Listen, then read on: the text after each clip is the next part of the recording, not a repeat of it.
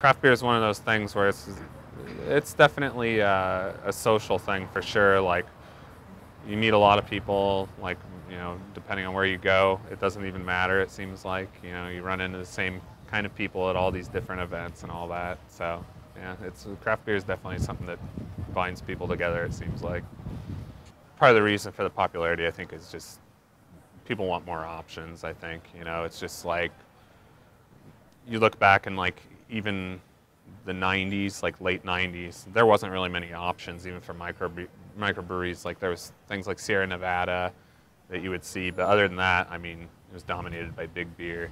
And I think people just started trying new ones and kind of took off.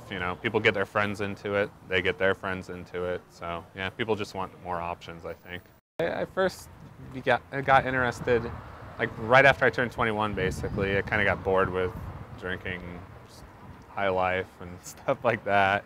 So I kind of branched out to like Guinness, and it was a while ago, so there wasn't as many options. But I would say my favorite kinds just depends on the season. Like in winter, I drink a lot of like stouts, imperial stouts. Summer, I'll drink a lot of pilsners.